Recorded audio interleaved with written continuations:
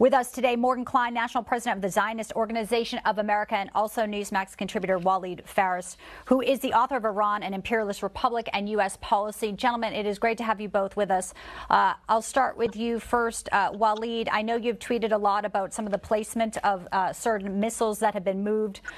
You believe that Hamas has just done step one of what could be a much larger scale attack. Please set the stage for us here. Absolutely. Iran and Hamas and Hezbollah and the militias, Iranian militias in Iraq, that's a coalition of forces targeting, obviously, Israel. They have already moved missiles. They have already moved drones. They have already trained fighters. And we saw those new paragliders coming into Israel. So that the preparation was done. The money was spent from previous income to Iran, not from the $6 billion necessarily. But Iran is now in command of Hamas. It is an Iran war through Hamas. And the same thing could be said about Hezbollah. As you just mentioned, there is now a concern, Israeli concern, that Hezbollah will open the northern front after Hamas has opened the southern front. Mort, we just heard Hamas is threatening to kill hostages for every missile strike that goes into Israel. When you hear that, when you know there's 100 innocent Israelis in Gaza now being used as human shields, it's a difficult situation as Netanyahu also goes into Gaza and defends and tries to take out this terrorist group. This is the most barbaric attack on Jews since the Holocaust. These Iranian monsters, these Hamas monsters have gone door to door, breaking into homes, murdering entire families, killing babies, raping innocent women, slitting people's throats. It's just shocking.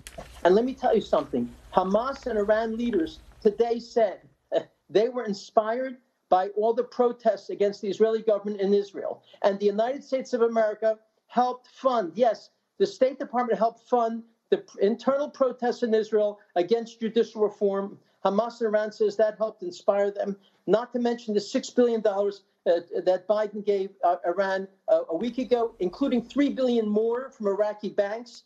And they have ignored sanctions. Under Trump, we had enormous sanctions to bankrupt Iran. They were on their knees. And Biden has ignored sanctions, allowing them to sell oil all over the world again.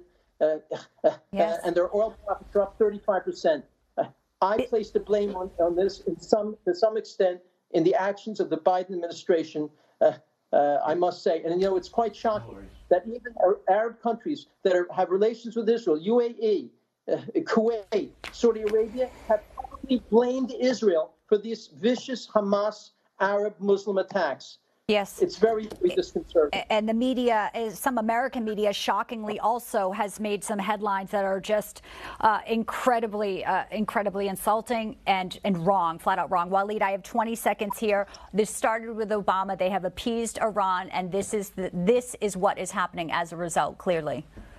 Absolutely. This is the result of the Obama-Iran deal, even before the Iran deal, when former President Obama sent a letter of appeasement to Grand Ayatollah, who was ruling Iran, continued to rule Iran in 2009. We all remember there was a demonstration, there was a revolution by the Iranian people on the ground, and our former president sent a letter of engagement to the leader of all these terrorist organizations, one of which is attacking Israel today.